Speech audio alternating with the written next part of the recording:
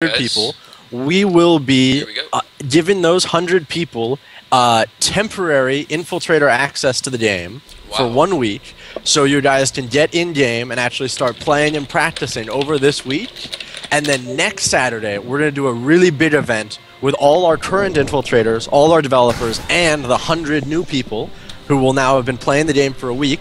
And we will have a just massive, all-out-and-out war to see who can capture the galaxy, and more importantly, who can crash the servers first.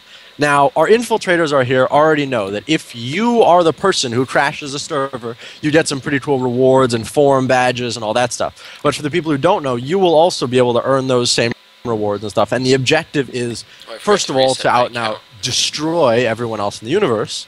Secondly, to crash the servers. Just crashing the servers. To destroy the universe. To destroy the universe. Yeah, so destroy everybody else in the universe and then destroy the universe. So basically what we're doing is, you know, one of the goals or one of the reasons why we need this Kickstarter is to support our infrastructure. You know, at the moment, we don't have the infrastructure to have quite as many people as A, we would like, and B, we expect. So what we want to do is we've worked really hard on our back-end code and everything like that in order to try to be as efficient as possible with what we have. So now what we want to do is we want to push it to its limits, right? So we want to let everybody in, let them check it out, and break the server if we can. And if we can't, then awesome. But yeah, that's where we're at. So in order to do that, which hopefully everybody's excited about, in order to do that, then we need to get 100 viewers, so that way we can reveal how we're giving out these things, so that way it's fair for those people. Okay, someone asked how we crashed the server, how we crashed the server previously. Most of it is bugs. So far, we've never been able to reach excessive demands on the server. I think the strongest demands we've been able to reach on it were like, I think we used like 4% of its CPU and like took up like 15% of its RAM. Like, it's really hard to, our servers are incredibly efficient, so it's pretty hard to tax them to that point. So typically it's like bugs. I think the last thing that crashed, the last infiltrator who got the award was someone who somehow managed to crash the server with FTL. I don't know how exactly they managed to do it, but they FTL'd and then just everything went to shit. Hey, Calvin, I don't even know if that's how to pronounce his name, but Calvin, you're the guy that was doing the live stream earlier, right? Oh God, delay. All right, well. Okay, someone asked, he'd be interested to know what the server specs are. The server specs aren't that important in reality. It's the server software that runs on it. But the our current infiltrator server is like a dual CPU octa-core with hyper-threading. So it comes out something like 32 or 64 logical threads, and then we have like 32 gigs of RAM. Yeah, that's about it. It's a pretty cool system, I gotta admit. But yeah, our live servers will probably be even stronger than that, just to be able to support all the players. I mean, that's why we have the premium account and stuff like that in there, because you have no idea how expensive those servers are to run. But we figured that it's worth the price to put the extra money into the servers, so more people can play per galaxy, per map.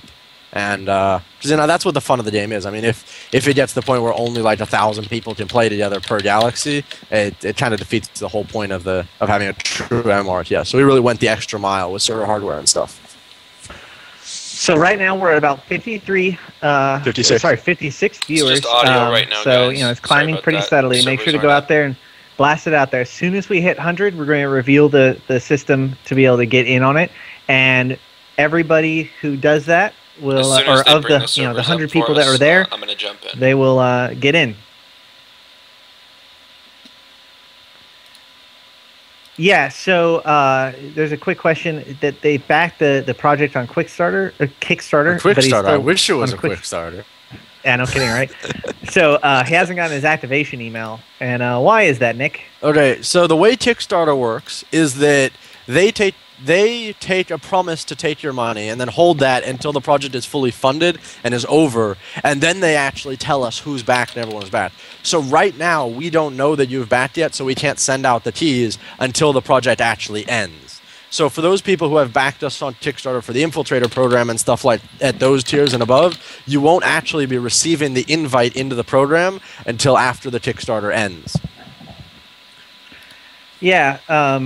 Someone above asked, how do you plan on making it seamless without loading screens? Well, by seamless, part of it is the no loading screens, but it's mainly no instances. So it's not like you go into a battle and then come out of a battle. It is just one massive map. You can keep on going in any direction for pretty much ever. That's what we really mean by seamless. There's a loading screen when you start up the game, obviously.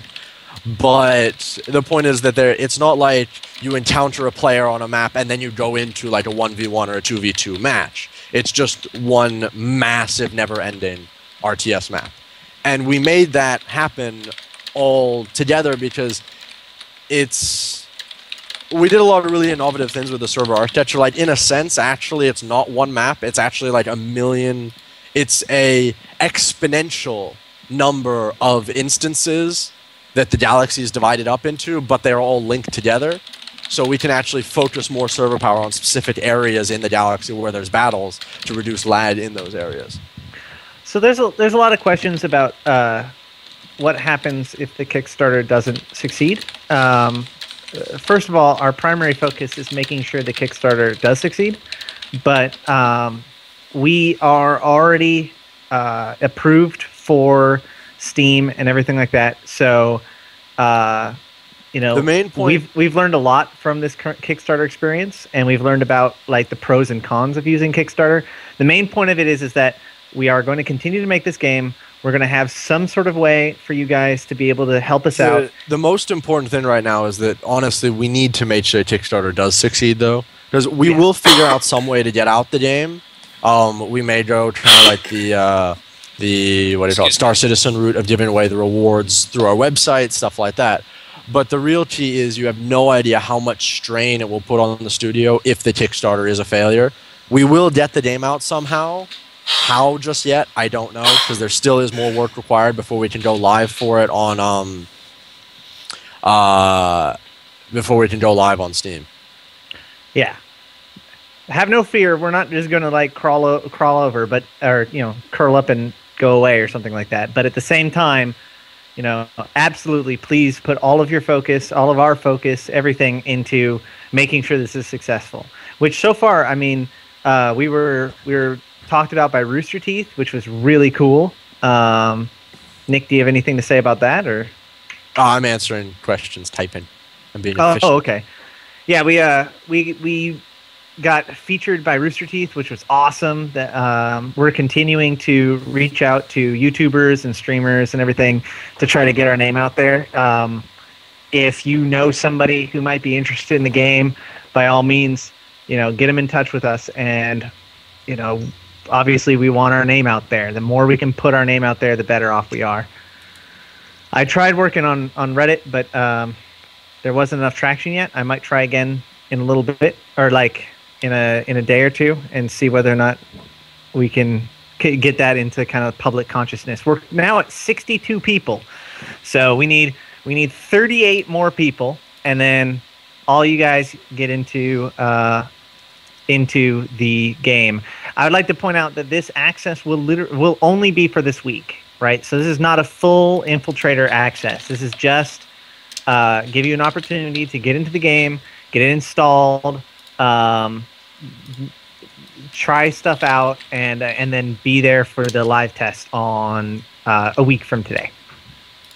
No, there won't be an NDA required for this week then. Just if you are going to stream it or make YouTube videos of it, please make sure to state that this is still in early alpha and there's still a lot of development stuff like that is required. Yeah, Nick, it might be time for you to do your NDA or ADA. AMA? Sorry, AMA. ADHD?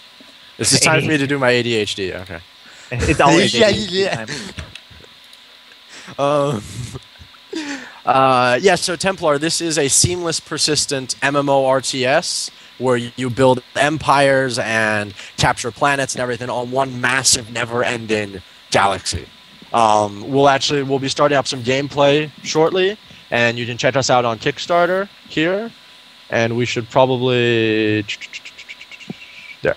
there's the link to our Kickstarter. And can you set like the Poobot thing to repeatedly post it? Sure. Maybe.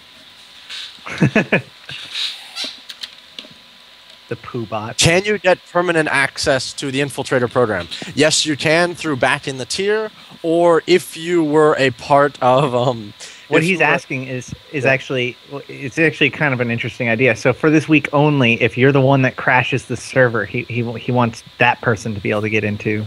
Okay, yeah, sure. If you crash the server, clearly you are worth your weight in gold as a tester. So sure, anyone who does manage to crash the server gets their Infiltrator access will be made permanent.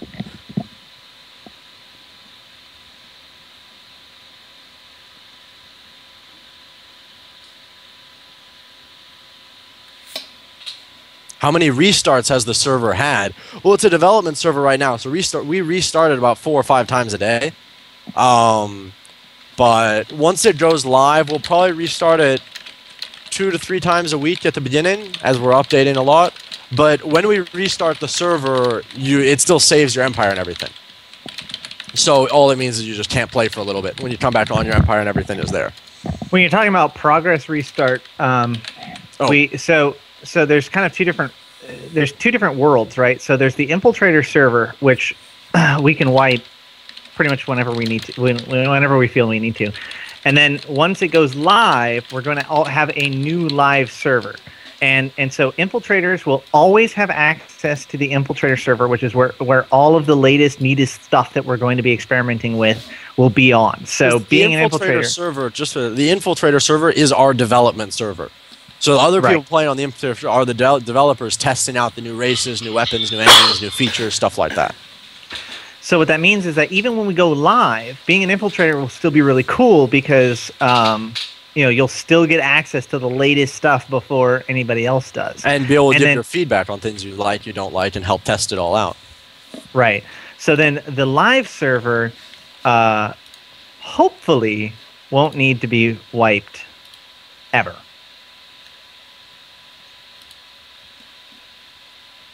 And then also, as we announced earlier this week, we will also have like tournament servers where we can do temporary games like Hunger Games or King of the Hill or whatever, which is going to be their own separate and distinct thing. One thing I was actually thinking about for a cool idea for a hardcore server, like a Hunger Games server, is have each planet have a limited amount of resources on it. So that all the planets will run out of resources. So you need to capture the other people's planets, stuff like that. Otherwise, like, your empire could just run out of resources and die, like starve to death. Like, you need to go capturing the other planets really quickly and capturing the other enemy planets and their stockholds and stuff, because you can't mine the planet past a certain point. And maybe you'll only have like enough resources to build like half a fleet. So you have to really use your units carefully, because if you're losing more units than you're able to generate through capturing other planets and stuff, you'll reach an impasse where you don't have any more money to build any more units, to capture any more planets, to generate more money, and you'll just like fall out of the game. So, that sounds really cool. By the way, I just came up with that right now. That's actually that has to be one of our like regular hardcore servers.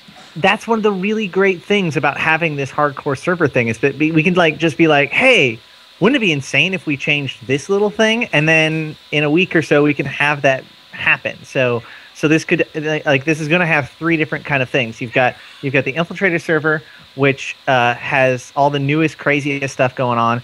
You have the stable live version, and then you have like basically the melting pot of just like crazy features. We can just try out whatever we want, break the game however we want. And not only that, but it's so easy for us to change the core rule sets to the universe that we can allow the infiltrators and all the Novus players to decide on what they want to change. So everyone can like vote a week ahead of like what would be the key things, and then we'll pick like the top 10 that are easy for us to add in, and then you guys pick like what do you want? Like what do you want? No fortress shield, limited resources, or a mixture of no fortress shield, limited resources, and no alliances, or maybe 2 massive alliances and only that. Like you guys can decide like what kind of rules you want, and then we can put it up for a weekend and we can see. And who knows? Maybe if we come up with an idea that everyone really, really likes, we could even incorporate it into the main server. So if I had to compare this, would this be closer? So if I had to compare this to an MMO, would it be closer to WoW or PlanetSide 2? It's not. So those are both. So that's an MMO RPG and an MMO FPS. So I think gameplay style. Actually, no. I think I kind of understand what you're saying. Like, and what experience does the player have in the game? I would compare it much more to PlanetSide 2, because PlanetSide 2, from the moment you get in the game, you can be in action. You can be enjoying the combat of the game right away. You can have your fleet up and ready to battle within an hour of being in the game. It doesn't take that long. Whereas in World of Warcraft, it takes a long time to build up before you can get into PvP. And that's the one thing we don't have that at all. Yeah, the other thing is that MMORPGs like World of Warcraft are very, very reluctant to let you make changes to the game world, because everybody kind of has to be able to continue to experience it.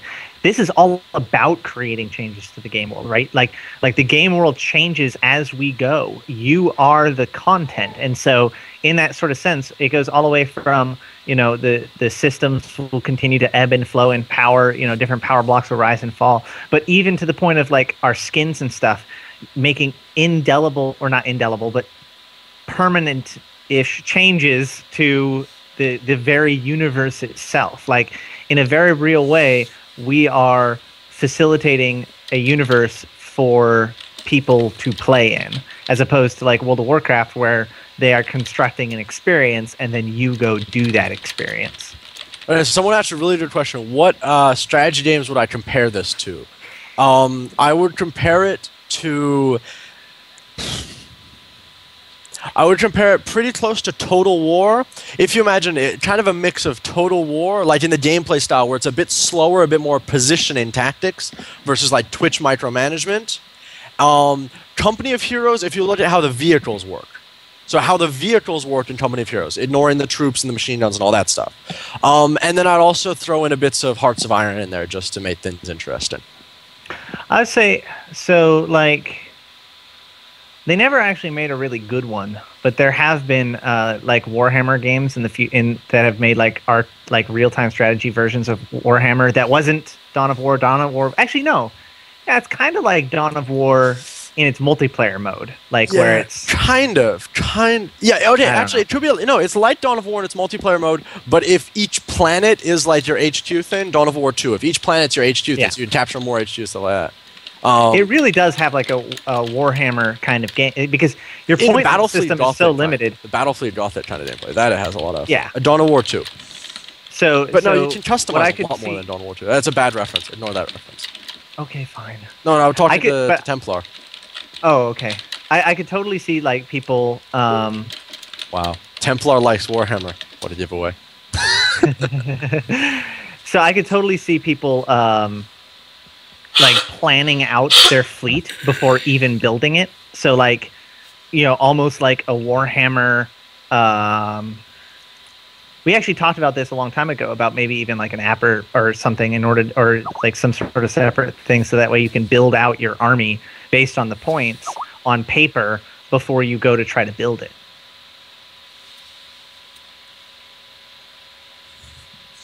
Silence implies that I said something totally wrong. No. No. I'm trying to like read everything that everyone's saying. Oh, okay. So it is. Oh wait, someone asked your question. How long will it take to build things, more or less? You'll be able to build things pretty quickly. The key is to maintain the pacing of a multiplayer RTS game, not like StarCraft, not a really, really super fast pacing, but a pacing where you can sit down, build a fleet, lose it, build it again, and lose it again in the spans of one gameplay session. It doesn't take a whole lot of time. It's not like you have to spend a week building a fleet and then you lose it all in an hour, and it's like, you know what, fuck this game. So one of the things is that we have levels of experience, right? So there's individual fights, and individual fights will be relatively fast. They're fast to recover from, they're fast to get into, they're fast to do whatever.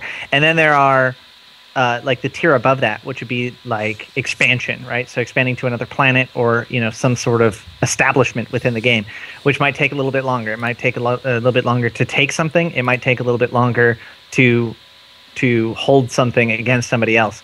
That might take that might be like your thing for the night or whatever. It's a little bit of expansion, and then there's of course the tier above that, which is like Empire, which could take months to do, forming alliances, making agreements, whaling down on some enemy, whatever it takes. Okay, Templar asked a really good question, which is, will battles take place in instances? No, they won't. The map is literally massive. It's just one seamless RTS map. You can take one of your units and go from one end of a galaxy to the other, and it'll take about like a month to 2 months to get there. It's just one endless map. You don't encounter and then go into an instance or something. You just go flying around space, expand your empire, and you'll encounter other empires all around you. Luke, when will we be able to hop in the game? Okay. So we'll probably be getting in-game pretty soon. We'll still be answering your questions and everything, but you'll be able to actually see some gameplay as well. So we need 22 more people. So we need 22 people. So go ahead and continue blasting it out. Put it on Facebook, Twitter. On Bookface. Bookface. Friendface. You ever watched IT Crowd? No. You need to watch IT Crowd. It's pretty fantastic. Someone asked, are there kamikaze ships? Okay. Yes and no. When a ship dies, there's a chance that it will explode and cause a shockwave and do AoE damage. So what you can do is, if you see one of your ships is about to die, you can kind of throw it at the enemy and kind of hope for the best. And it will do a shockwave and it will knock ships back. This also really affects the tactics of the game, because you can focus fire on a specific ship, hoping that its reactors will overload and it'll explode, knocking back the other ships around it, which puts it out of position. Yes, IT Crowd is the shiznit, by the way. Yeah, I mean, it has a lot of aspects to EVE. I want to say that, I'm a pretty hardcore EVE player, as you can tell by this right here, for those of you who know. But at the same time, like, it's got a lot of the meta of EVE in the fact that you can, make agreements, do trade, you don't have to be a combat pilot, all those kinds of things. You can play the game how you want to play it, and it's very sandboxy. But at the same time, it doesn't play like EVE in the fact that it's an RTS, and so that does a couple of things. One of the problems with EVE is that it is very obtuse. It has a lot of really, really, really complicated rules, and it can be very difficult to kind of comprehend what to do at any given time for newer players. Because of the fact that this is an RTS, which is fairly well established kind of gameplay and plays pretty much like an RTS, it does play like an RTS. Because of that, it's way easier to kind of grasp the game. And then at the same time, it's a little bit more engagement, a little bit less, just spreadsheets in space or whatever.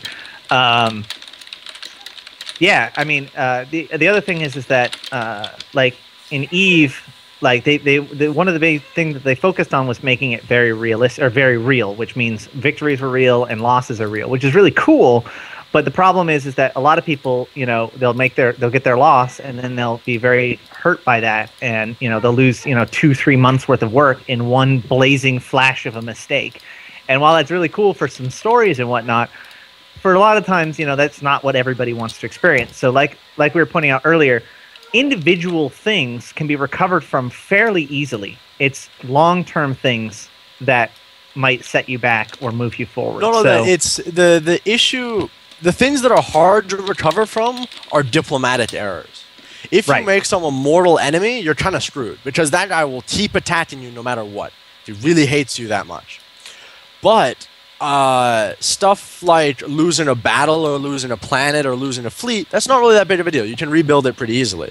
So we wanted to focus on like the strong long-term elements to the gameplay really come down on the political end of the game, on who you made friends with and who trusts you. Because another thing that's really important is that pissing someone off or trolling someone in this game there's a real element to that that a lot of people haven't considered, which is that you have a universe that exists in the galaxy, even when you're not there. So you can't come in, troll someone, like, haha, I left the server now, what are you going to do? They can actually come and screw you over if they want to. Now, sure, there's a lot of protection systems to protect you and help defend you while you're offline, but still, it's still something that can... It won't be able to destroy you outright, but it can still do a lot of damage to you. So you really need to think through how you want to interact with the other players. A lot of the game is about meaningful choice, and I think I can't even pronounce your name, Jehanon. Oh gosh. All right, so he pointed out that losing one ship isn't that bad. Slowly losing your entire infrastructure can be bad. So basically, what that means is that because of the fact that this can happen over a longer period of time and whatever, it allows you opportunities to make choices, to make strategic changes and everything like that. Which this goes back to the fact that this game, in its heart, a lot of the stratagem of it was designed by a military commander. So it has a very kind of upper echelon oversight I don't feel think they to know it. about Jim. One of the members of Totali Studios, who actually really helped design a lot of the strategic elements of the gameplay, is a retired two-star retired two-star U.S. Air Force Major General. I think he's the highest-ranking advisor in gaming history, and so he really helped us out a lot in designing how the player would manage his empire and run his empire, and how the big picture of the game works. Not exactly how a unit moves, more how the larger scale would work, of really simulating these elements of diplomacy, information, military, and economy. Someone asked a good question here. Can veteran players curb stomp new players? No, because there's something called CP, which is command points, which is kind of like a really advanced form of population cap. People who have played any Warhammer game, not the video games, like the tabletop games, it's points. You can give, you put the weapons, engines, shields, components onto ship hulls, and each one of those costs a certain amount of points depending on how good it is. So the more veteran you get, the more better tech you unlock and better ship hulls and stuff like that, the higher points cost it costs. I mean, don't you tell me, I have all my Warhammer rulebooks there, the trophies. I'm a die-hard Warhammer fan. Anyway. So, we're at 90 people. So, we 89. 2 people just left. Come on. Find them and break their legs. Beat them mercilessly. We want to get you guys in. What is the best ship you can get in the game? You design your ships. So the best ship you can get in the game is a ship that you design that's really good. At the moment, I personally have my opinion of what I think is the most effective ship in the game. But it's up to the player. I mean, for my play style, I come personally from StarCraft. I mean, that was the roots of my RTS upbringing. So for me personally, the best ship for me is a Corvette, a cruiser with 3 frontal beams that do really high damage with really low fire rate. So what does this mean in playstyle? I use them like Marines with stims. I run into range, I shoot you, I stim pack to run away. And that's why I just keep on kiting you like that. That's how I play with those ships, because that's my playstyle. Because that's the RTSs I come from. A lot of other people like massively armored dreadnoughts that they just hold this frontal line in Man of War style. I mean, in British kind of like ships of the line style, like you shall not pass. Other people like taking ships and putting lots of side cannons on them, like lots of broadside weapons, and using them as using Man of War style, where you actually break through the enemy lines, unloading your broadsides into the enemy's flanks. So, I do the hammer and anvil approach, which if you guys saw the last stream, that was used really well, which is you have a line of dreadnoughts that are heavily armored, but you put crap guns on them. But the enemy doesn't know that they have crap guns on them. So they're actually worth relatively little points. And then you have like a bunch of like cruisers or something like that that's fast, with like some of the best guns that you have on them. And so you bring up the fleet of dreadnoughts, and so immediately everybody goes, oh, it's dreadnoughts, and they all like, bear on to your dreadnoughts with their dreadnoughts or whatever. And then all of a sudden these cruisers come flying in out of nowhere behind them and just rips people apart. So much fun. What are the size limits to ships? Yeah, so we'll be showing you some gameplay, and so that'll kind of clear up. We're showing you some gameplay right now, which will clear some of this stuff up. There are servers are up, right so I'm gonna now go ahead and start playing. 4 size tiers of ships. 5. 5 size tiers of ships. And so, what are we doing? Okay. I'm just gonna ask him. Yeah, so there's human different master size. race. That's all you see in the chat. There's human master race. So there's different size tiers that are available, and then you just kind of load whatever you feel like on those or on those hulls, right? So obviously the faster ones are going to be, or the smaller ones are going to be faster. The larger one's going to have more armor, and the hulls themselves do have like an armor profile on. You can swap out different engines. You can swap out different shield systems. You can swap out different guns, weapon systems, all that kind of stuff. Okay, someone asked, will ships have special abilities? The human race's default ships of the line don't have many activatable abilities. When we add in capital ships, which is one of our stretch goals on Kickstarter, capital ships are all about special abilities, and also some of our alien races are very ability-based. And the game just went away. Will there be boarding action? We will eventually be adding in boarding action, but it'll take a little while. Now, someone asked a really good point, which is like, why is everyone so excited about reaching the 100 number? When we reach a 100 number, we will give every single one of you temporary access to the game, to their beta, for 1 week. And next week, Saturday, at this time, we will have a massive stress test on the server where everyone gets to beat the crap out of each other, and whoever crashes the server will get permanent infiltrator access. Now, what an infiltrator is for the people who just joined in, infiltrator is like an alpha tester, but for the life of the game. So you actually play on the development server with the devs, and on that development server, you can see the new updates we're putting out. You can see all those things we're adding to the game and give feedback directly with the devs and play with the devs, because that's the server we're playing on to test the new features. Will there be biological warfare? Well, insofar as there are giant space dragons that will eat you, they're biological. That's warfare. And also remember that... Arjun, that's a good question. Remember the whole thing we talked about before, where the space dragons can actually eat a ship, digest it, and then spit it out at another ship? Does that count as biological warfare? What category of warfare does that fall under? I don't know. So, once... Rejoining their channel right now. My chat went down.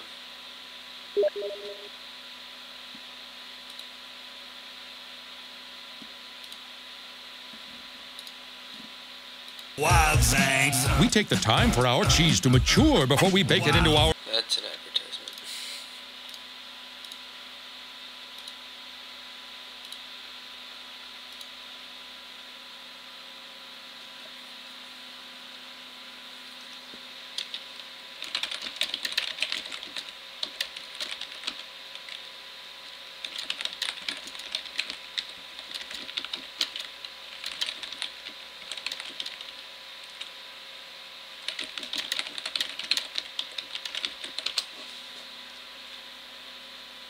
No, someone says that we must be able to drop Nokias on planets. There must be like oh my god! One of the cool things of the game is that there are artifact weapons, which are like light components, cannons, engine, shields, but there is but you can't actually produce them. You just find them on planets and throughout space. We need to make an artifact cannon that's designed for bombarding planets that shoots Nokias at the planet. We must have that cannon. What would that do? It would just obliterate the planet. It's a Nokia, dude. Like the old Nokia phones. We're at 100. Shut up. We're at 100. Okay. So, Nick. Yes. How are we going to get these people into the game? First of all, everyone needs to make sure they have an account on our website. Link. I'll get that link right now. Okay. So the first thing you do is make sure you have an account. And then you need to send an email to an email address. What email address are we going to use? Yeah?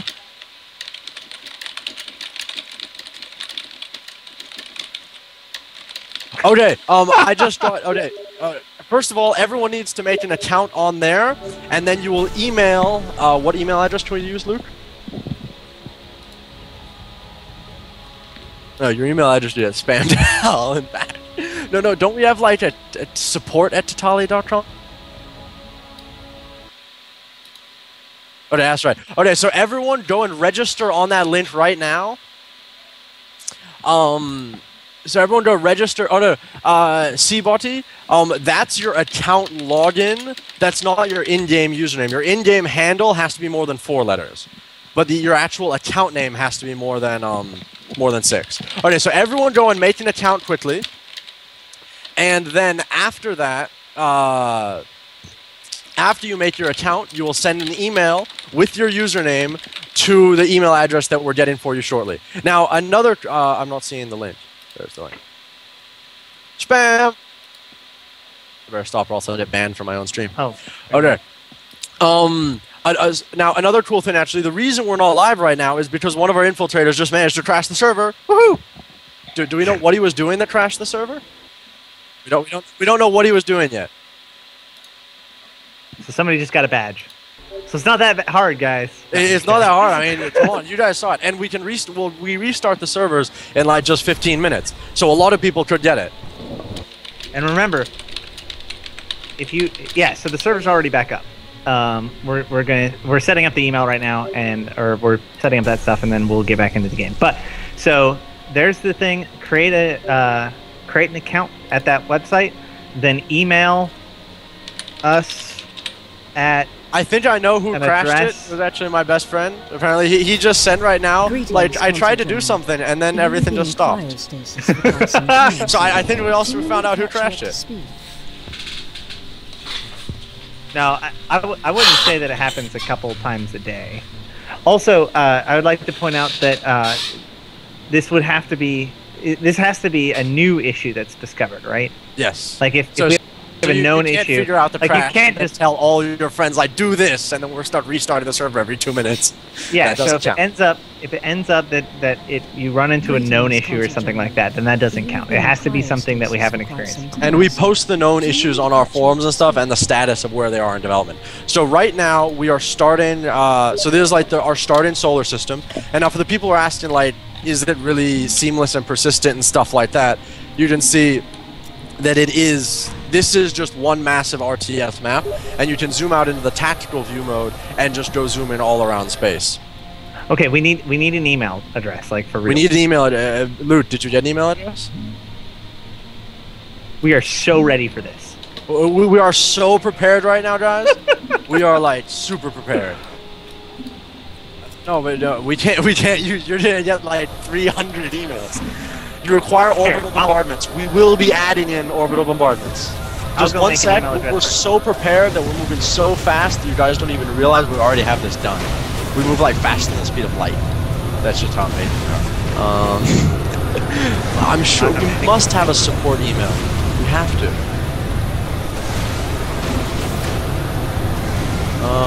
Wait. We will figure this out. We'll figure this out. So in the meantime, everyone make sure that you have your accounts made so you can send it off right away.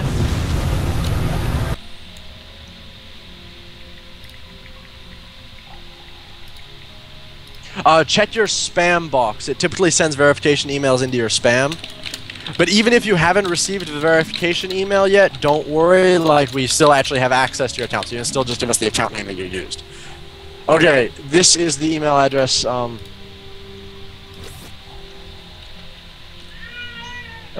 I think you can hear my son in the background. Hold on.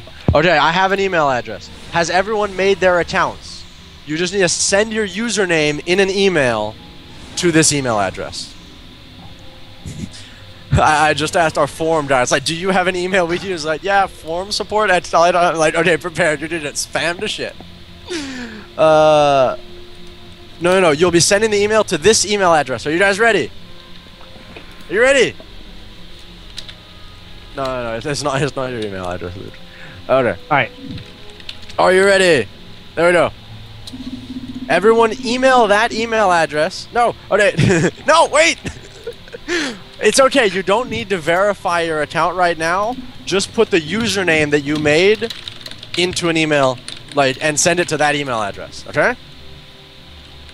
Put your username and send it to that email address.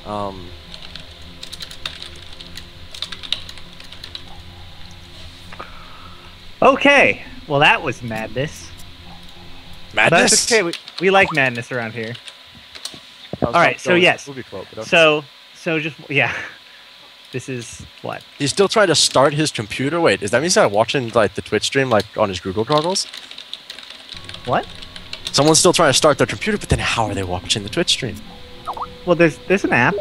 There is? Yeah, there's an Android app.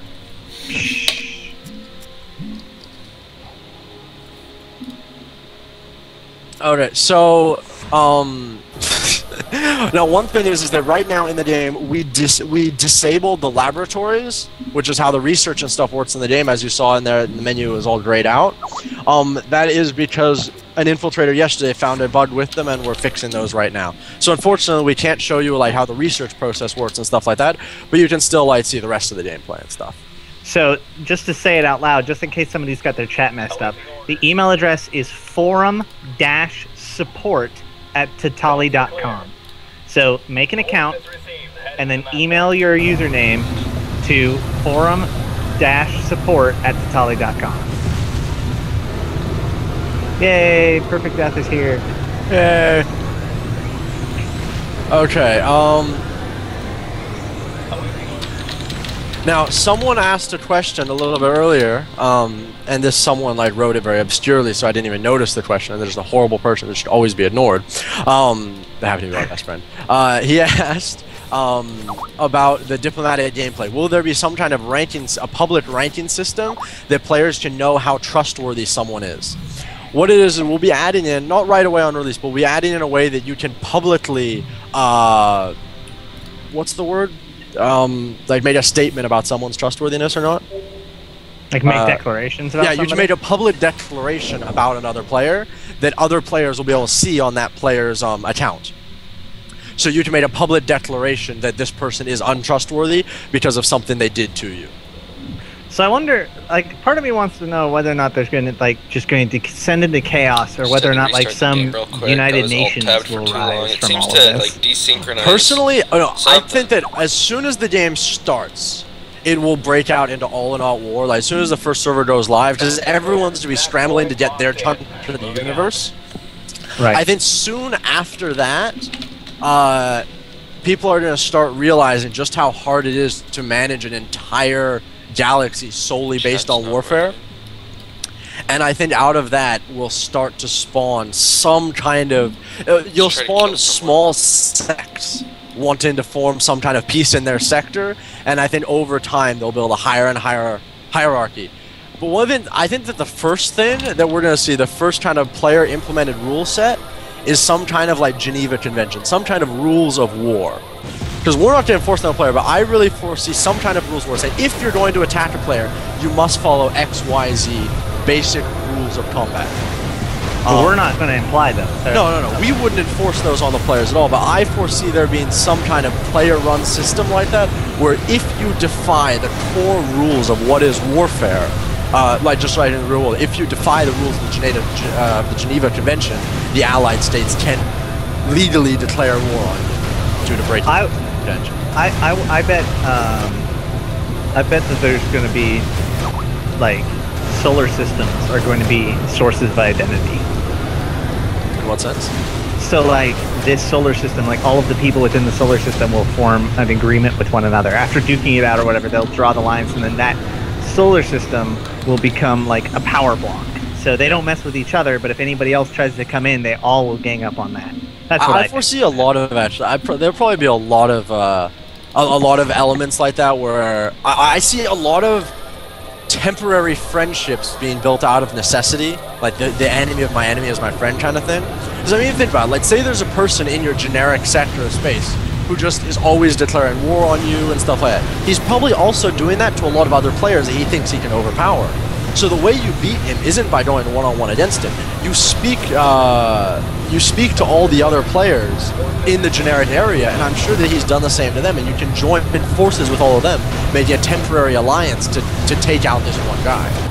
The reason we're posting the email is because we're giving away 100 temporary alpha accounts. They'll be 1 week long, they'll last 1 week, to anyone who sends, to the first 100 people who send their Tatali account name to that email address. And if you don't have a Tatali account name, you can register and make a Tatali account at that link right there. And after you register, just email your username to that email address, the forum.tatali whatever, the forum-support@tatali.com, that email address. And then the first 100 people who send their usernames in will have their usernames activated for in-game use, and will be allowed to play the game all through this week. And next Saturday, we'll have a really big event where everyone can hop on, beat the crap out of each other, and whoever crashes the server names, will get permanent infiltrator access to our development servers.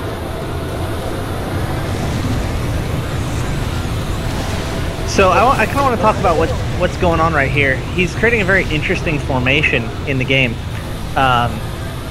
It looks like he is making his own kind of formation. Now, formations are something that are going to be put into the game a little bit later, where you can work with any of the custom formations. But it looks like, or sorry, any of the preset formations. But this is like a unique formation that he's created.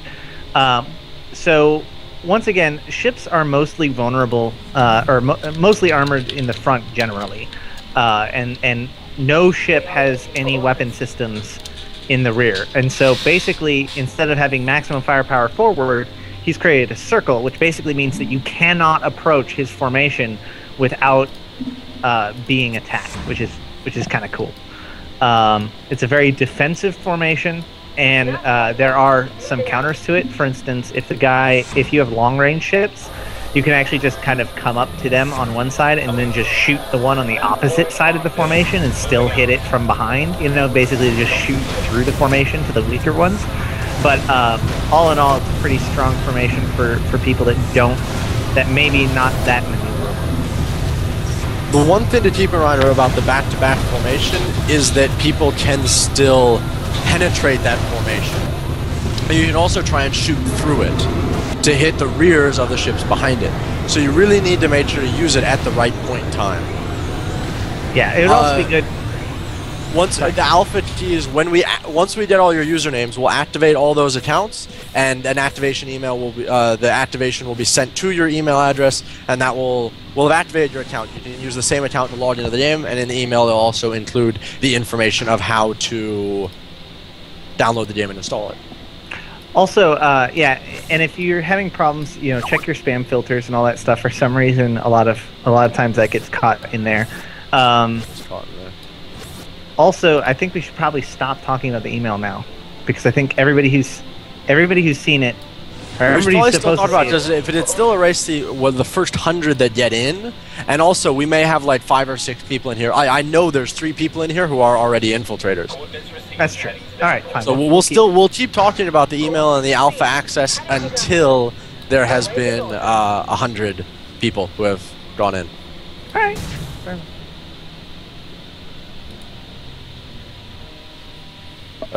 What? Okay, so the guy who's playing just told us right now that we need to tell all the infiltrators who are watching the stream that our planet is the Jovian 1 planet in solar system what? In solar system 250. So in that case, like anyone who's on any of the infiltrators who are watching the stream right now, come to solar system 250 Jovian 1 and like beat the crap out of us. Bring it on. So I was talking to Kalivin, I'm probably still mispronouncing his name, earlier. He was streaming. He's pretty cool. But he was pointing out, yeah, no, he's pretty cool. He didn't believe that I was me at first. He thought I was some hooligan or something. Calvin.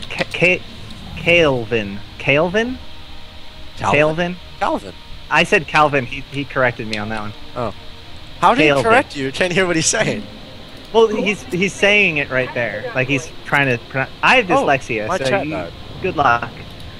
Okay, Kaelvin. All right, so Kaelvin was saying something, and apparently a lot of his viewers have been asking for, and they think it'd be cool for them to be able to rename planets. Any more dreadnoughts after We this, will. I We're promise. considering adding in a planet naming function. haven't built any The yet. thing right now about the way the planet naming works is it's actually a very organized system, where Planet 1 is the closest orbit to the Sun. Like right now, we're Jovian 1, which means we're the closest orbit to the Sun. Now, Jovian 15 would mean we're nearing the edge of the solar system. So you can easily find a planet like that. Otherwise, I mean, imagine if I gave you a map like this and said, find planet awesome sauce. Like, you're going to have to hover over every single goddamn planet to try and find it. The other thing is, so one of the problems here, going back to Eve, like you can name your own station. Well, one thing I want to actually throw in. Someone says it looks a lot like Sins of the Solar Empire. Graphically, there's a lot of similarities, but there's actually a lot of differences between Eve. I mean, as you can see, like constructed on planets, but even more that Eve's ship combat is very simple. Whereas our ship combat, you have directional armor, you have custom designed units. Sorry, Sins of the Solar Empire. We have custom units, like you actually design your own spaceships, and all the ships have fire arcs for their weapons and everything. So the combat is very, very different from Sins of the Solar Empire. Aesthetically, it's somewhat similar, probably because one of our lead artists was on Sins. So yes. The guy who designed all the flavor. most of our human spaceships and stuff was the original lead artist on the first Sins. That's awesome. Okay, we have 60 males so far in, so there is another 40 infiltrator slots. Awesome. So, and don't send more than one, so that would only make things terrible. More people in that stream. So, anyway, little story.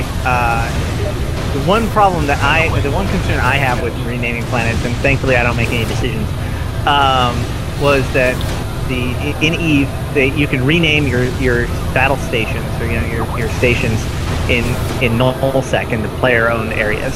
And so one alliance took over all these stations and then renamed them all Game of Thrones spoilers. So basically, anybody who tried to look at a list of the stations currently in space saw just like 50 different Game of Thrones spoilers. So that's so. Yeah, it's not just like Big Penis Avenue, like shit planet. Like you allow people to name stuff in space, it can potentially cause problems. I agree. That's really sad.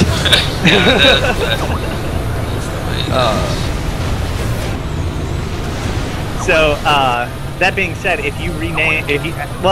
the other thing is that planets are a little bit easier to take in Novus Aeterno than stations are in Eve. So if you rename your ship or your planet, spoiler alert, blah blah blah, then chances are somebody will just take it from you before it can get around.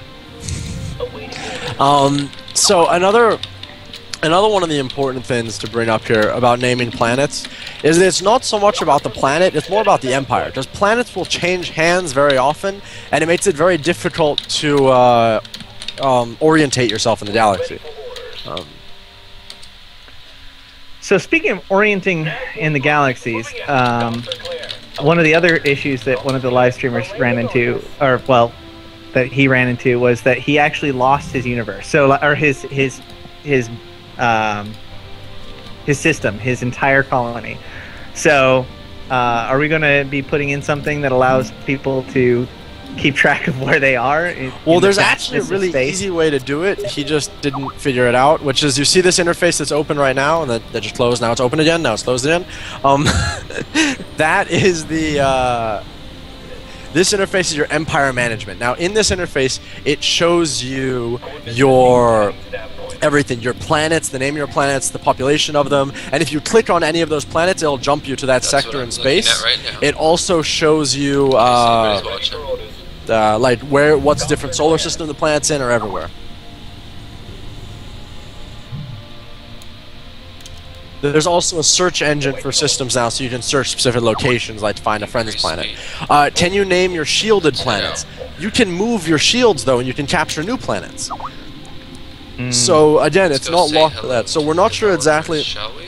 what we'll probably end up doing something is like you can name your planets privately, and like people who know you and have information on your empire would know the name of that planet that you gave it, but it also has its generic name, so people can still orientate themselves. So people are asking about what the next step is. If you have registered on the website and then emailed us your registration information, you've done your part. One of the reasons why we're giving it a week is because, like, our system, this is kind of a new thing that we're doing, so we actually have to go in and manually allow the people in. So it's up to us now to get you in. Yeah, but and as you can see, we're kind of preoccupied talking to you. Yep. Activating your account. Now everyone's gonna leave. It's just like, fuck off, activate me now. We're not listening. Yeah. Suddenly we go from 100 to like 12. Yeah. They're like, oh, we'll just wait. Will there be interception of fleets during the travel from one system to another? Yeah, absolutely. Well, remember, because there is no traveling between systems. You're moving there to there. It's part of the same map. It's like moving from one end of a StarCraft map to the other. Of course, another unit could go and intercept you along the way. There is there's not instances. It's not. I mean, if you're using FTL travel, you can go straight to the system and you can't be intercepted. But we are planning on adding in certain capital ships and stuff like that have FTL jammers that could force you to drop out of FTL. FTL is faster than light travel, like warp speed. But normally, I mean, it is just one massive, endless galaxy. There is no real. I mean, as you can see, like right now. He's moving between systems right now. This is someone moving between systems. So one of the interesting things to point out is that there's 3 different kind of speeds going on. There's normal speed, where I'm just like walking around and I'm slow combat speed. Spaceship. Yeah, combat speed. And then there's travel speed, where basically you shut off your shields and your guns and all that stuff and just put all of your energy into your shields, where you go a ton faster, but you don't have any of your defensive systems and stuff like that. And then there's FTL, where there's a spool up time, there's going to be a cool off period, and there's going to be a period of time where once again your defenses are down. But unlike travel speed, you can just drop out of travel speed and be ready to go. Like you wouldn't even notice. As soon as you decide to shoot, you're just going to stop being in travel speed. With FTL, it'll be a period of time where you're basically vulnerable. So you don't want to necessarily just FTL directly into combat. That would be possibly a mistake. FTL maybe disabled. We're updating FTL. We were adding in like emergency jump drives and balancing FTL a bit. And I think in the process of doing it, one of our Genius server engineers broke it. It's Tom. It's because you gave him too much pizza. He had so much pizza, he's just like lost his mind now. He's in a pizza coma. Exactly, he's in a pizza coma. He's like built a fort out of pizza boxes. I don't know if we actually showed you guys. He actually built a spaceship out of pizza boxes. I did see the picture. I wasn't here for that, but so for those of you who those of you who weren't there, we were talking about how we're all just poor indie developers, and somebody took care of one of our engineers and sent pizza, right? So someone asked in the live stream, like, can we send pizza to Tom? And Tom was like, yes, please. And so it became a thing, and like he received like 8 different pizzas. He actually had a line of pizza guys outside of his house. That is the most amazing thing ever. You guys are amazing. Well, guys, thanks for watching. In fact, I think, don't we have a highlight video of that? Are we gonna go make that available on Twitch, I think? I don't know. We'll figure it out. Yeah. In this Twitch stream, like, don't go and leave now. You're still watching us. But don't leave us, please. But yeah, in the other video, you can actually see Tom like receiving his pizzas and stuff. It is pretty incredible. All right. Can you have it for testing? What, pizzas? No. What? Yeah. It's pizzas. No, he's talking about FTL. FTL will be in. It's just temporarily we're fixing some stuff, so we may have just taken it down. No one tells me anything. I just run the company. Things changed very, very quickly on the server. Things can be fixed, things can be added. Whatever, very, very quickly. So, to attack them. We'll also probably try to have more presence kind of in-game and also on the stream and on Facebook and everything else so that way, because we really want you guys to spend this next week getting it figured out and everything like that. So, we'll definitely be there. This is also a main test working out this whole system, so when Kickstarter is successful, we can distribute the keys and we know how to do it and see how we can streamline it, what issues we run into. Make sure you guys click that follow button. Oh, found some bad guys, but they're underneath a shield. So... This video made me hungry. I'm hungry. I'll screw you guys now. Bring some people over here. You just reminded me that I'm starving. Send Nick pizza. No. So, yeah, send me pizza. No, I'm joking. I don't need pizza. I have food in my fridge. That was a giant K on the planet. We were experimenting with possible Kickstarter planets. Although I will say that the Kickstarter planet that we ended up with was way cooler than just a K. Also, not only that planet is protected by Crispy antivirus. No, we actually screwed up the logo. The Kickstarter logo is a square black thing behind it, and Crispy is the round one, and we put the round one. So actually, it's a Crispy planet, not a Kickstarter planet. Oh, we found a vulnerable guy. Oh, you're not... Oh, with one dude. Just one guy. Did they attack that? Just one guy. I'm gonna design some faster ships. Destroy he's gonna attack that one guy and not even have the common decency of actually showing it. That's okay. So if you look at the double arrows appearing above the ship's head, I guess, that is an indicator that they're in travel speed. Someone asked, will there be blockades and edges?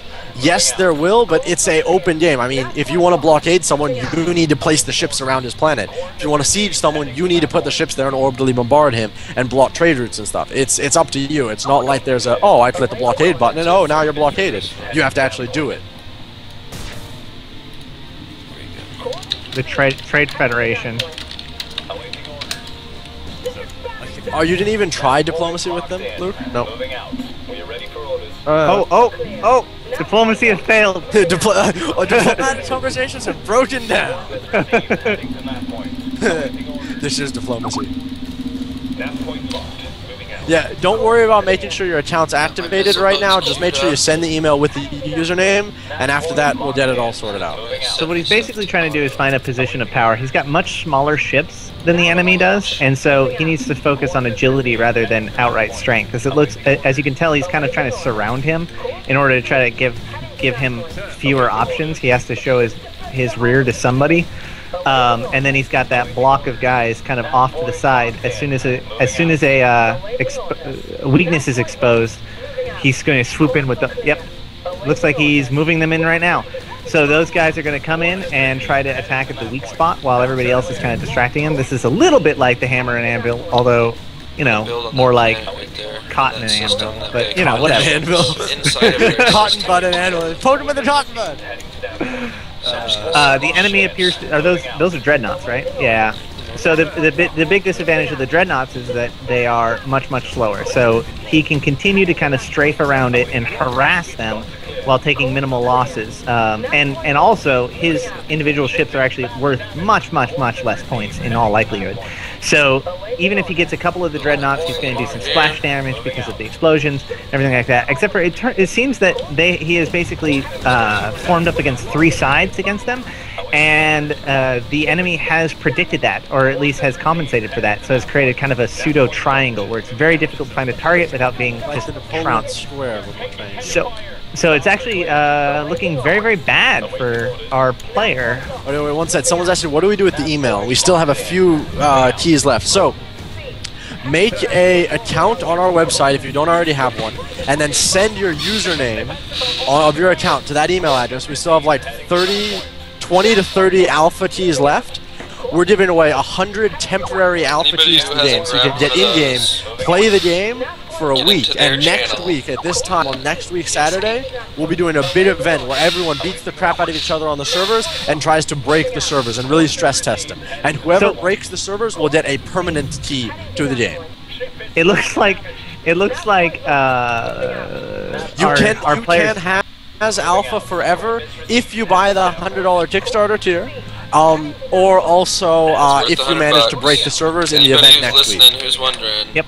So it looks like our player is actually better when he's not paying attention, because his forces they left behind actually managed to kill somebody who had come up on them somehow. So if you look, they're injured. I'm entering the oh, never mind. He just crossed by him. Well, he did some damage, and now his backup forces, which should have been going to the planet to attack and reinforce his troops against the enemy, is now abandoned the faster ships to their fate and is going back to defend his home planet. Okay, someone asked, will the remains of destroyed ships create like ship graveyards? We will be adding that in. It's not in the game just yet, but we want to add in so you can explode a ship, or it can also just break down, and you can try and recapture it and repair it and stuff. So there will eventually be ship graveyards. Someone asked, what happens if I break the servers during the week? If you find a new bug that hasn't been discovered before, you will get permanent alpha access. Now, that doesn't mean you're supposed to not back us on Kickstarter and stuff, because we really need the support on Kickstarter. I mean, it looks like the game is really far away, but it's like almost done. But we really need the help, because that is what funds these last months of development to actually finish the game. I mean, you guys have no idea how hard it is to make an MMO, and we really, really need the support. So, like, tell all of your friends, like, start building your alliance. Like, get your friends from EVE or from StarCraft or from whatever other games, and start planning your alliance and get everyone in so you can all be playing alpha together. What is the subscription option once the game goes live? This is a good point, okay? Yep. The game is a one-time purchase. It'll be about $40 on Steam. We've already been accepted by Steam and signed the contract with them. They love the game so much, we skipped greenlight. They're like, must has this game. Mine.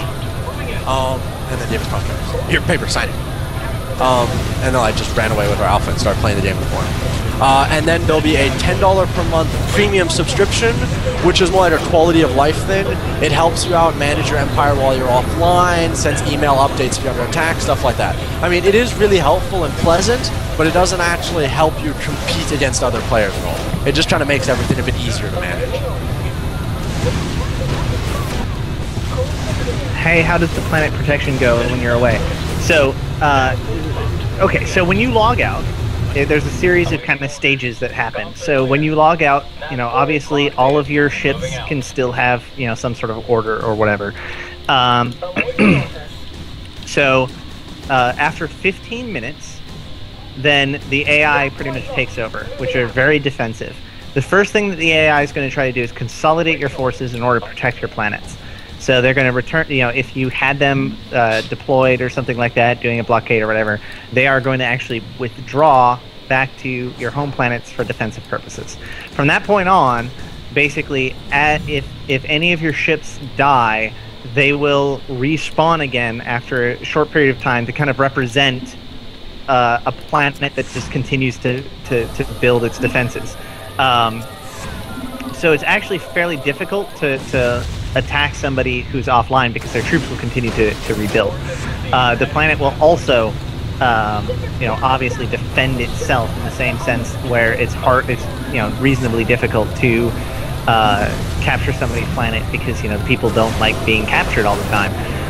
But meanwhile, simultaneously, they're pumping out, you know, ships and whatnot. And also during that time, that's when kind of the more AI controls come in with the premium services. So, like automated trade rates will be continuing, and also you'll have maybe a little bit more ideas about or you'll have more control over what the AI can do. Like maybe your AI can pre-construct you some forces that you didn't already have. Someone actually brought up a good point here that there's 2 points. First of all, what happens if we don't meet our Kickstarter goal? We will somehow finish the game, but it's really not going to be easy, and I don't know how we're going to do it just yet. We'll figure out something. We've been doing this now for 7 years. We're not going to give up now, but we really need...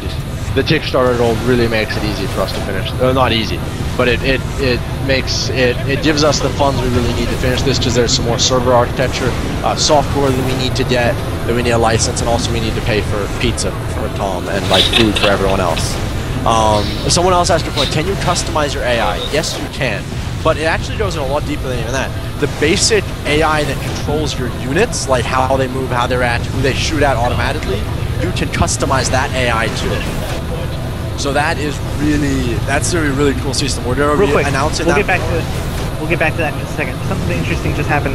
So basically, on the fly, without any sort of communication, or at least I assume no communication happened. So our players have come across two enemies that were engaging each other. He attacked he's been already attacking one of them, and so he keeps them hostile. But the other guys that are now firing at the ones that he was earlier attacking, he has now made the decision to set neutral. So basically, on the fly, there's been a decision made and kind of an agreement made, and hopefully the other side will adhere to that. So this will either become a 2v1 or a 3-way free-for-all, depending on what the now neutral party decides to do. Someone asked, will there be referral benefits? Once the game is released, we will be adding some referral benefits. Right now, I think on Kickstarter, the referral benefit is that we could actually get the Kickstarter done and all of that. I mean, it's... Right now, we just need all the help we can to finish the Kickstarter, honestly. One of the things is that referral benefits are by and large kind of part of the era of the free-to-play, right? Yeah. And this is not a free-to-play. So... Also, I mean, the other thing about this, I mean, the biggest thing about a referral benefit in this game is that your referral benefit is that you get a buddy that you can trust to actually like help build an empire with and stuff. Although I mean, I'm sure we'll probably add in referral benefits because everyone's doing it, but right now on Kickstarter, like, the referral benefit is that we actually can finish the game nicely and like we don't lose power to our houses. So somebody asked a question I want to address. I'd like you to address it. What about lifetime premium? Lifetime premium, we haven't settled on an exact price of it just yet, but there will be some sort of lifetime premium. At the moment, there is lifetime premium. I don't remember what tier on Kickstarter it starts on, but lifetime will be obviously significantly cheaper than whatever that tier is, but we will be releasing a lifetime premium of some sort. Did someone just crash the server? There's a possibility someone may have just crashed the server. Really, how many people do we have on? So apparently we have a record. We have a record number of players on the server. It just crashed. Oh wait, no, it didn't just crash. It just lagged the fuck out. It's lagging out. Like now it's coming. It must have had to. Oh, you know what probably happened? So many ships died all at once that this area had to go through all the calculations. So this is what. So this is actually a really good example of why we need the Kickstarter stuff. So it's one thing to support a game that can allow 100 people on it. It's a totally other thing to have enough architecture to have 10,000 people on it, right? So, like you could almost consider this like a proof of concept. Like it's a lot further. No, it's a lot further than the proof of concept, but I mean, like, basically it's working. So now we can scale it. It's designed so that we can scale it up with infrastructure. No, and we have all the infrastructure there, honestly, and it is incredibly efficient.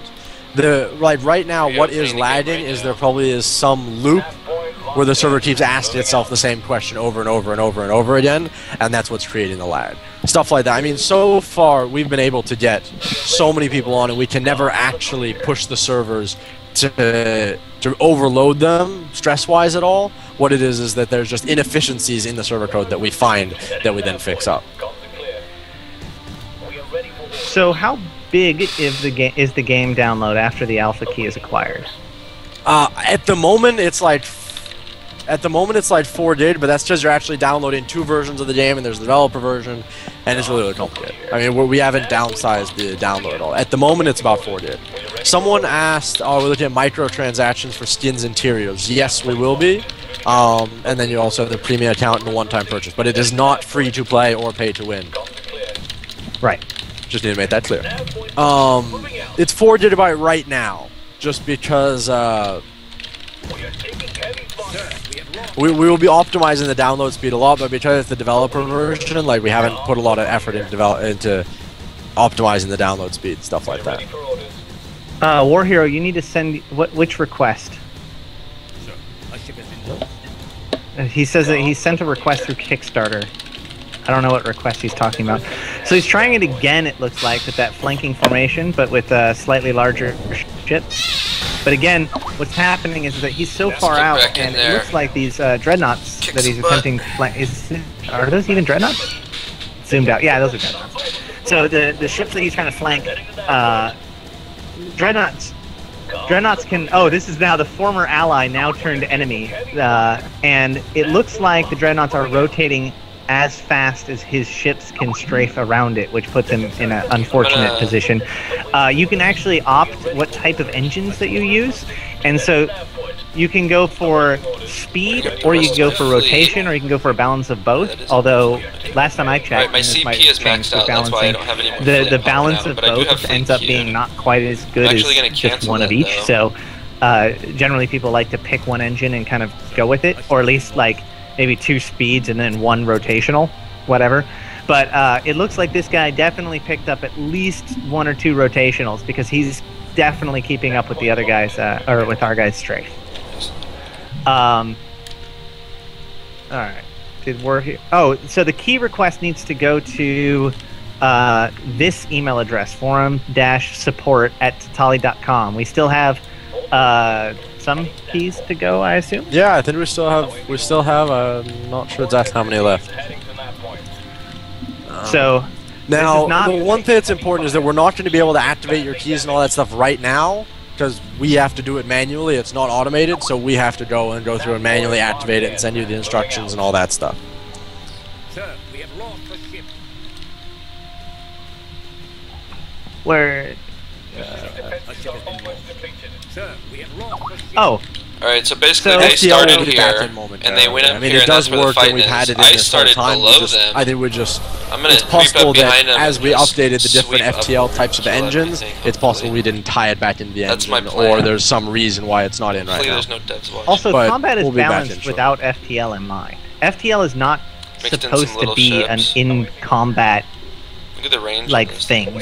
Like you're not like FTL is very overpowered at the moment, or at least the last time we demoed it, because there was no cooldown, there was no spin up, and there was no weakness period. So you just jump around people all day, and it doesn't matter. But that's not actually what the game is based around. So this kind of warfare is this is actually way closer to the way that the fights are supposed to go, and maybe people are just kind of getting used to it. One of the things that's noted is that there is a fog of war, so you know he could keep when he keeps ships behind. Unless he's scouted, those ships are actually not seen by the enemy, so he can actually bring them around to flank. I would just say that the chances are he's just not, his frontal forces just aren't armored enough. Oh, that's nice. What about doing things with the sun? Right, here we go. Like put a smiley face on it? Maybe, oh, we could totally like the angry sun from Mario. Moving out. Or like annoying sun, like the annoying orange, we have the annoying sun. Yeah, like a micro, like you know, for microtransactions. So like you can microtransaction to make your ship look one way. You can make your planet look one way. You're gonna have like a really high up there microtransaction to change the sun. But in order to do that, you have to own all of the planets around it. No, really, what are we talking about? Like, what are we doing? Harvest energy from the sun. That sounds like a really cool expansion. Well, isn't that just a solar panel? Well, no, I think he's talking like Ringworld. Yeah, Dyson Sphere. Yeah, but that you have to build like really far away from the sun, otherwise it just gets incinerated. See, I think these are all their home worlds. I can't actually attack them. And there's no name, so that's what makes me think. Well, you know what you could do? You could just put, you know, that actually brings into what I think is a much better idea. You can't really build one around the sun. It's too hot and too powerful. What you need to do is ignite a gas giant on fire with a thermonuclear reaction, and then build a Dyson sphere around the gas giant. I need to expand that would work a lot better, because they will come try to kill this planet. And this goes back again to like, this is what makes this game so freaking cool. Like we could add that into the game and then totally not even tell you. Like, not even say it to anybody. And then someday, you know, somebody's guy is like had a fight at the sun and had an idea about, you know, oh, suns burn this way. And then they'd research it, and suddenly they have the technology to ignite a freaking planet. Like, that's how things can be introduced with our invention system. That alone, I mean... I don't know if that's how it would be. Give me $100. We have that option. It's just 100. It's nothing. Can you collapse a neutron star into a black hole? No. Just no. Can you reverse the polarity of the... Never mind. Reverse the polarity of the proton flow? Is that what it is? I don't know. I'm not a Star Trek fan. Then you sack your ship by flying into the sun. No, your ships are smart enough. Like you think of it like a real army. If you tell her, okay, yeah, tank, there, drive off that cliff. I can't actually do it. Doesn't matter how well trained they are. They're like, Twitch. no, I don't have another monitor. we achieve nothing by this. I'm actually a huge Doctor Who fan. Actually, as a matter of fact, so my cred, if you look at the lights back there around my my shelf, those are I actually really don't want to TARDIS. crash the game. That's my TARDIS Christmas lights. And then, no, absolutely. And then I've got a poster of the exploding TARDIS painting right there. Since their streams. No, I went to the 50th anniversary. In fact, actually, no, that's the reason why I wasn't at the live stream where he got the pizza, because I was at the 50th anniversary of Doctor Who watching it in 3D. Oh, that's oh my god. That's yeah. Alright. And We are ready for orders. Land point locked. We will. Moving out. So, also, guys, if this goes well and this whole thing happens, we can always do these kind of things again, where we give people temporary access. Like we will for next week, like next Saturday. Right. Well, what I'm saying is that if this goes well with this whole bringing these people in, Yeah. we can totally do this again. And then you'll already be registered, and then all you have to do is If hit the anyone's in email here, or whatever hit it there. system we figure out to make it yell, cleaner. kick, But and scream for them to give this out is going to be a keys one-shot people like thing me for this to give one, away to but people like you. we do have plans to do it again if this goes well. Do planets have realistic gravity wells? Yes, they have completely realistic gravity wells, and all of the ships are equipped to perfectly avoid the gravity wells. So no, ships can't be pulled in. Come on, man. atmospheres and This stuff is the like that. future. Yeah, this is the future. We got that stuff. What is that? Is that a Doctor Who toothpaste? No, this is actually the it's the TARDIS string lights. It's Oh, the okay. case that it came in. Can you reverse the orbit of a planet? No, you cannot. Just restart the server.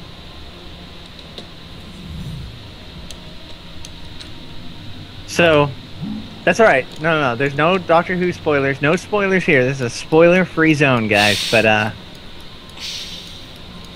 can we ram meteors into planets? No, you cannot. That's what you have cannons for. The whole concept of ramming meteors into planets is like not actually that effective. If you have the technology to do that, you have the technology to make a thermonuclear orbital bombardment warhead that'll do a lot more damage. But wait, Nick, though, what about one of the other races? Maybe they could go all like. Well, the other races just beat up planets and smash them into other planets. Screw asteroids. But you could do like the whole like Starship Troopers thing, where they like launch this giant freaking moon at another planet, like, and just slams into it and takes out some city.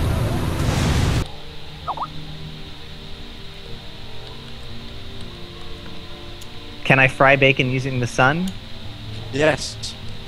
Requires magnifying glass research, though. Can we make a Death Star? So there will be no Death Stars. There will be Death Stars. Because I'm gonna build this there will be no planet right Death there. Stars. My Because, ships are traveling, the CP is full, will my sue empire is everything built involving anything that as far involves as I anything. want it to be right now. But there will be And at this point, not a I gotta go moon pee. I'll be right star back. star base. That's How no about that? star base. Asteroid. Now the thing is that you have your alliances can build alliance projects. That's No Moon bases, for example, is an alliance project that you can build. You also have like warp gates that you can jump between different planets, which is not a Stargate. Very, very similar to a Stardate. It's a round, puddly thing that you go through that releases you out next to other planets in the galaxy. And Totally. you also have the That's No Moon star. And what other So, yeah. rip-offs should we stick in there? So there will definitely be like cool things to discover and exploration. There might be natural events and things There to find. there are similar to a Nid-like NPC faction that just eats everything, but it's actually a playable faction. Can you colonize asteroids? No, because they do not have the gravity or the atmospheres to actually support life. You can colonize moons, though. Can you destroy So it's an interesting question. Can the That's No Moon star actually let you destroy planets? Target has been eliminated. if we could figure out a way to make it work without like that may be something like we add that feature in, but you can only use it on hardcore servers. Oh, that would actually be cool. Can you imagine like every alliance? Like it's a hardcore server where each alliance gets a That's No Moon Star, and they can destroy planets with it. And it's just like this all-out war to see who is left alive. Nice. Yeah, actually, we released a concept art last time, or not last time, but the last time I was on, for a capital ship that could very, very easily be a That's No Moon type capital ship. That gun's very big. Okay, so yes, the server has officially crashed again. We have a lot of people online right now. It's pretty awesome to see this many people on and playing the game. As we put out a lot of updates, that today would be a big testing event for you guys. The server as you see, we're really open. We don't try and hide our ugly faces. We show them to you guys like, hey, look, we're beautiful. And so the server will be back up shortly. But this is so there's a lot of questions about planets, planetary orbits, gravity wells, such and such. Thankfully we're not getting very many questions about three-dimensional combat, all that sort of stuff. But basically, so what the thing about strategy games is that as the simpler the rules and the more concise the rules, the more interesting the strategy is allowed to be, right? So when you start factoring in a lot of these little nitty-gritty things like gravity wells or something like that, it actually, like, who really wants to lose the fight because of a gravity well? Like, I mean, the concept is cool, but you'd be so pissed off you turn around and your capital ship, like, just falls into a gravity well of a planet. Make Kickstarter work. No, you made Kickstarter work. This is really not designed to be a realistic space combat simulator. It's meant to be a strategic dice simulator. So, diplomacy, intelligence, military, economics. Like I said, it's a very upper echelon. This isn't teaching you to pilot a battleship or a cruiser or something like that. This is teaching you to look at the higher levels of things and, basically build an empire from the individual fight all the way up to the multiplayer alliance. Who knows what they'll do? When will we see? When will? Oh, okay. Actually, the server did not crash. It was just the Luke, the guy who's actually playing right now, because we can't play and talk because we're just simple developers. His client just fucked out on him. Okay, someone asked, what happens if they crash the server due to server load, not a specific bug? If you guys manage to do that, like, I'll give everyone free infiltrator. I'll give you all fucking Lamborghini. What? No, just what? Let's not, hold on. Let's take a step back there, Nick. That is a legally binding verbal contract. To get like 60 to 70 players on, and we do not even reach 1% of like CPU usage and actual server usage. That is awesome. That means this game is incredibly difficult to overload the servers based on the actual load, because our architecture is incredibly efficient. The problem we have right now is bugs in the code that make it not as efficient as it's meant to be. Like random loops where the server keeps asking itself the same question over and over again. Or one good thing, for example, is that the server it has a lot of validation procedures to make sure people aren't cheating. And like one lag issue that we found is that it ended up asking the validation procedure over and over and over again. Because what would happen is ships would all shoot at one ship, and the ship would die from the first bullet, and then all the other bullets would hit the ship after it was already dead, and the server just started freaking out like, no, you're shooting at something that's dead, you can't do that. And it would keep telling the client, like, stop shooting at it, it's dead. And the client would keep telling the server, saying, I'm not shooting at it anymore. And like, they'd just keep talking to each other, and loops like that is what creates server lag. Not actually